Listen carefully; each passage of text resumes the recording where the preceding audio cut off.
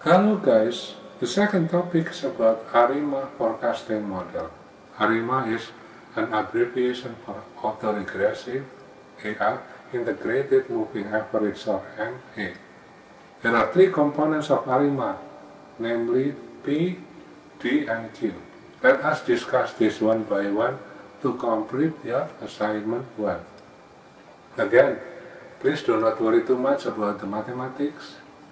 I would like you to focus on the logic behind it, because all the mathematics will be calculated automatically by the SPSS software. However, you need to put mathematics in your assignment to present more professional report. This assignment can be applied to forecast many applications depending on your company. There are several examples. You can forecast stock market analysis, sales forecasting, predicting the number of train passengers, forecasting COVID-19 patients, etc. many, depending on your work. The first one is P. P means here the number of preceding lag value.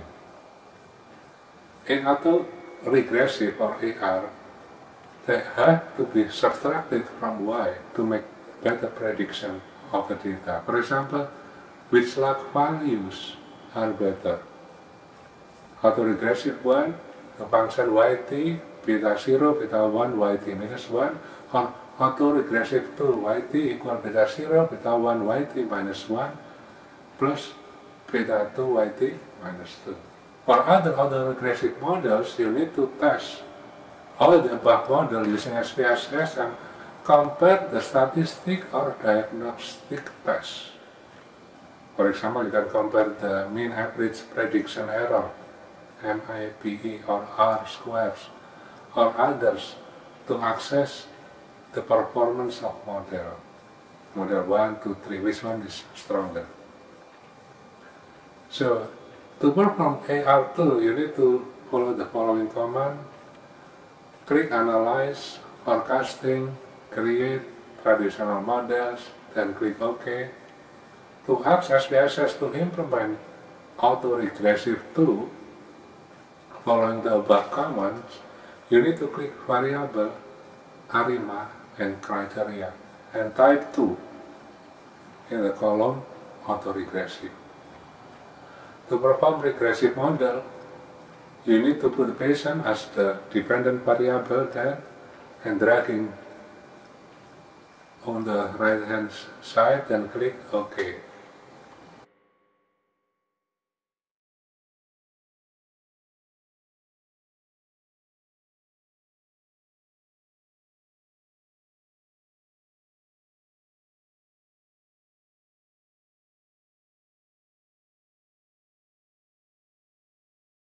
Then you need to click Save, then tick Predicted Values, Lower Confidence Limits, and Upper Confidence Limit.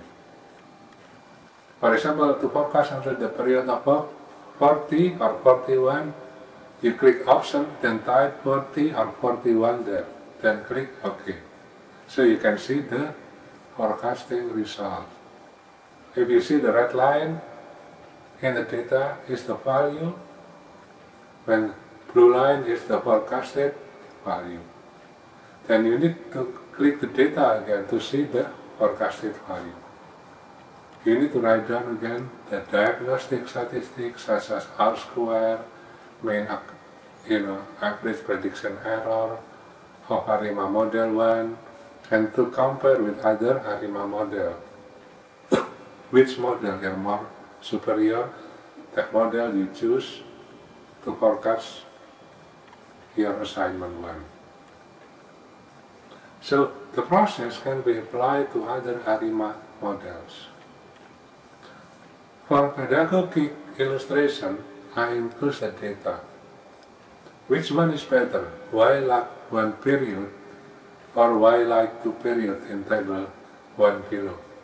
Remember, when you introduce a lag period, lag value, you lose one observation. 2 period, you lose another 2 observations. There is a cost for lagging data. For example, when you place lagging y into 2 log value, you only have 29 observations. See table 1, y log 1 period and log 2 periods. The next one is D. D is the difference operation, which can be a first difference or second difference. You can read a delta.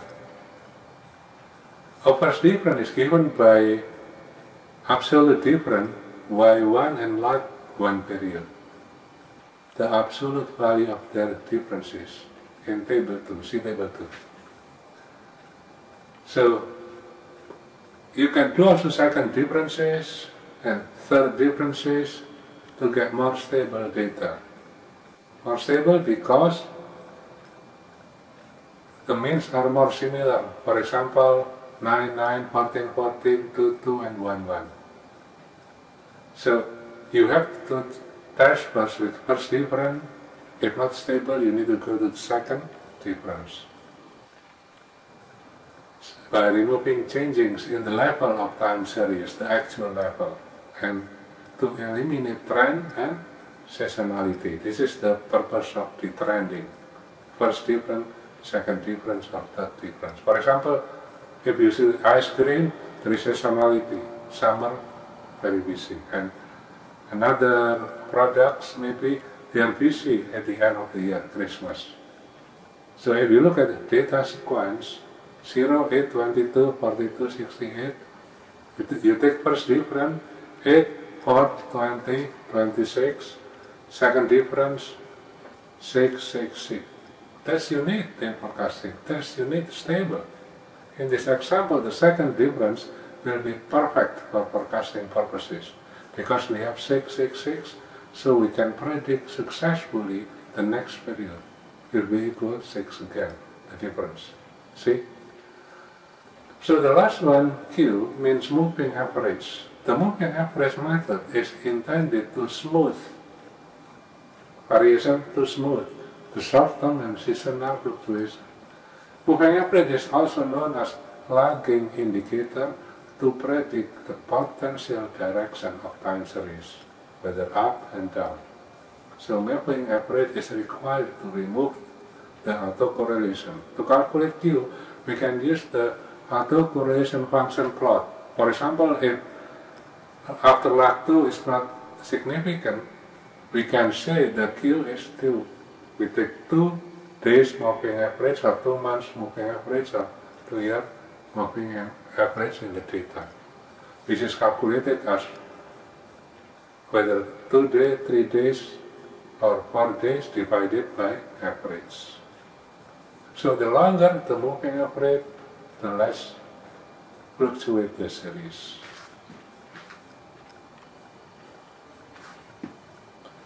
So, as indicated in the figure below, the blue line is the data, while the red line is 3 days moving average, calculated as 534 plus 530 plus 522 divided by 3 equals 529. The gray line is 7 days moving average. So if you look at this, compare the gray line and the red line, the longer the moving average, the less fluctuate the series. So remember, to summarize, ARIMA, 3 components, P, D, and Q. You need to try that using SPSS as simple. You need to compare the performance. Look at the R-squares, look at the mean prediction error, look at the root mean square error, etc. And then you can make decision. For example, comparing trend forecasting, ARIMA forecasting, and exponentials forecasting, the ARIMA forecasting better. So you'll be using this to forecast in your assignment. I'll see you next session to explain about exponential smoothing. See you guys.